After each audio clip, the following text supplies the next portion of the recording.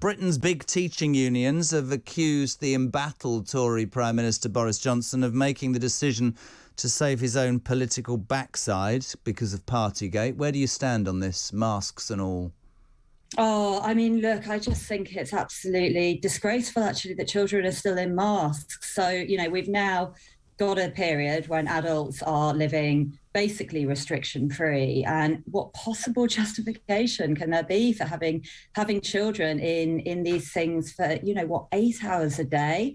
It goes far beyond anything adults are required to do. And I think the really interesting thing unless you're on TfL, because Sadiq Khan's insisted that continues in London, of course, because he's ignoring the government as well. Well, yeah, I mean, but if you're on TfL, if you're on the tube, you're on it for what, half an hour? These are kids at a crucial time of their development, and they are in these things for the majority of their conscious hours. It's abhorrent. Yeah. And actually, it's, what makes it worse, I think, is that these schools appear to be basically making the rules up as they go along. I mean, we had hundreds and hundreds of emails in the last 24 hours. We just couldn't believe it because we thought the mask mandate had gone, and we thought, thankfully, finally, they've seen sense and a little, snippet of equity for our children. And then we just had this inbox that was just so dispiriting and so upsetting, and parents are just devastated about this, because where does it end, Jeremy? Where's the off-ramp? How do we end this for children now? Because it is over for adults, but it's not for kids. I find it, I mean, there's so many levels that I have a problem with this. I agree with you. I feel like we have to get on with our lives. And I have 3 kids at school, and I know from them talking to me about some of their friends that it can be difficult for some kids. My daughter has really struggled through her mock GCSEs. She has, had a really tough time, and was talking to me on the phone last night and crying about it and telling me that there are kids who are really struggling. The other thing is, and I don't want to start a huge debate this morning, but teaching unions, I'm sorry, you should follow official advice, shouldn't you? At what point did anybody say, whatever you think of Boris Johnson right now, at what point did anybody say it's all right for teaching unions to avoid what is law or official comment from the government? Where did they get that power from, Molly? I don't understand.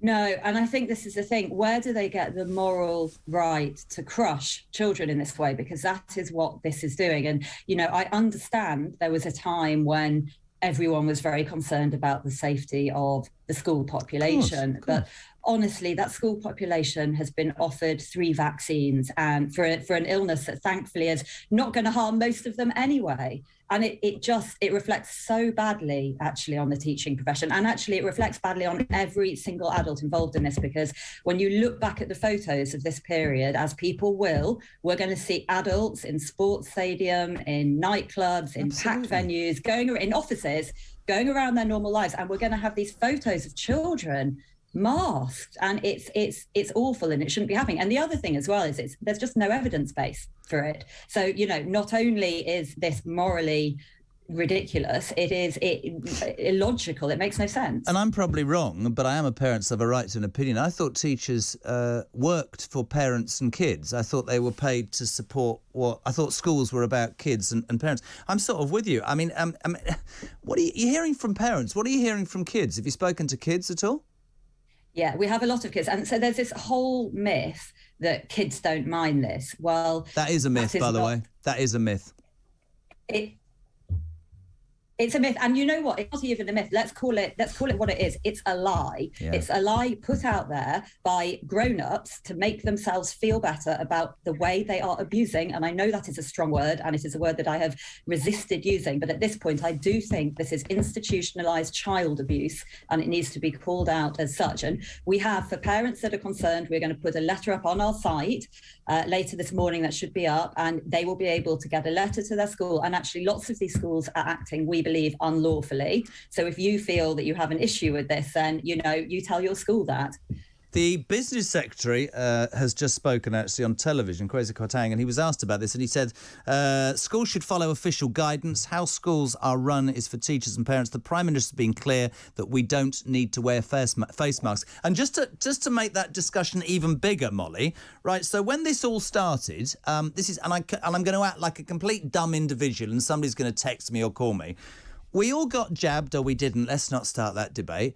And I couldn't understand why my kid, who was 12 at the time or 11 at the time and is now 13, you don't need a mask till you're 13, but suddenly from being 12 and 365 days you don't, and then one day later you do, and all of that, because it wasn't about the kids. Then kids are being jabbed. But you make a really salient point, which is we've been told, well, you can watch 50,000 people watching Liverpool-Arsenal last night in the Carabao Cup, and yet the kids are going to school this morning in a face mask. I don't understand that. Are we getting the two together on this? I'd love to know this. Stay right there, Molly. This is Glyn Potts, head teacher of Newman College. Glyn, good morning. Welcome to Talk Breakfast. Good morning. Are you on Zoom? Oh, you are. There you are. Brilliant. There I am, right in the middle again. Glyn, where do you stand on this, please?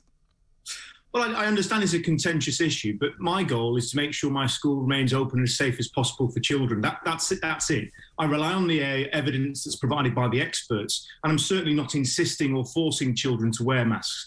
But in my area at the moment, the infection rate is above 2,000 per 100,000, so it's still very high. I've had 40 cases this week, and whilst I accept it may not be leading to hospitalisation or serious illness, which I'm really pleased about, it still leads to significant disruption. And what we're doing here is we're balancing a number of risks. We're not necessarily saying we've got the perfect solution. What do you say to people who would say two things to you? And I want to bring Molly in a minute. One, you're stunting children's growth and their development. But more than that, Mr. Potts, you are going against official government guidance. What right do you have to make that decision? I'm not going against government guidance at all. I'm just making sure that the children can make an informed choice. If they don't wish to wear their masks, that's absolutely fine. As of the 27th, when we are able to remove masks in communal areas, that is what we will do and offer that to the children too. I don't want to stunt children's growth, and I'm not here to defend a government policy on mask wearing. I'm here to make sure I sell the hard-working effort of education staff to keep schools open, because that's where children should be. That's where they're going to get the best benefit. Molly, how do you say to that? Look, I mean, I think there's a couple of points there. And first of all, I think no one can dispute that the intention might be good here to stop school disruption. So, thank you for that, Glyn. But I think what we've got here, we've got this situation where we've got these very artificial rules now, which basically say at any hint of cases, which, as you say, Glyn, are not leading to hospitalisations, thankfully, they're not leading to deaths, there will be disruption. And I have some sympathy with school leaders, because actually the issue to our mind here is this bonkers regime where we're all testing like crazy and finding cases. So I do understand that, and I think that has to go. And if we're really determined to live with COVID, let's stop OCD testing our children and ourselves, and let's just get on with life and accept there may be some transmission in the community, but if it's not causing hospitalizations, who cares? And then I think the second point, though, is, we talk about giving children the option to wear a mask and that being informed consent. And I think this is where I have an issue, because actually what we have seen throughout this is there is a huge pressure to conform. So we hear all the time from parents and from children as well directly that actually they don't want to wear these things. They don't like it. But if they don't go in wearing the mask, they will be the only one not wearing them in their school. And that is a really difficult thing for a child to do.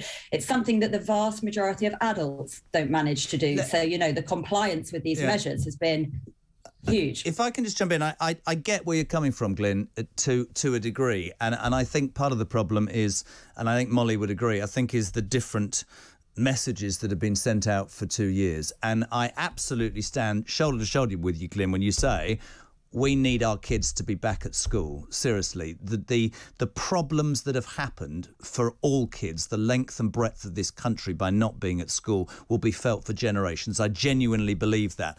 But you said that kids can make an informed decision, and I think Molly's right to touch on that. Is there a process? So in your school, do parents have to send in a letter or an exemption form, or can a kid... my daughter said to me the other day, and this is absolutely relevant, she walked into a lesson without a mask on, and 10 of them had them on and 2 didn't, and the ones that didn't got slagged off by those. And there is the real reality of what's going in. Either you have one rule or you have the other rule. We're in confusion, aren't we, Glyn?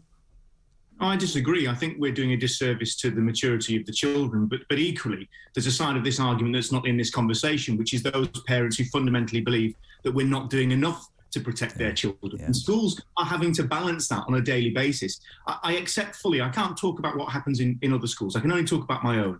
And I believe my students are making informed choice. There is no threat of detentions if you don't wear a mask. There is no challenge We are simply giving them the option. There is free masks available on entry to school. If they choose to wear them in their lessons, they can do. We've got to get through this with parents and children with us, because the children have suffered enough.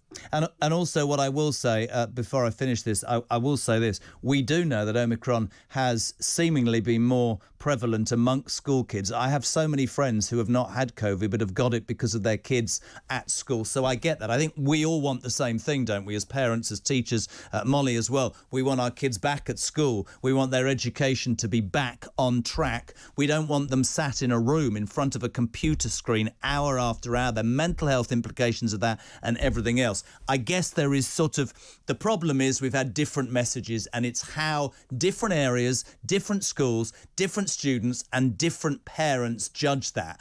And let's hope further down the line we can come up with one message and move on. This is Talk Radio at exactly 7:45.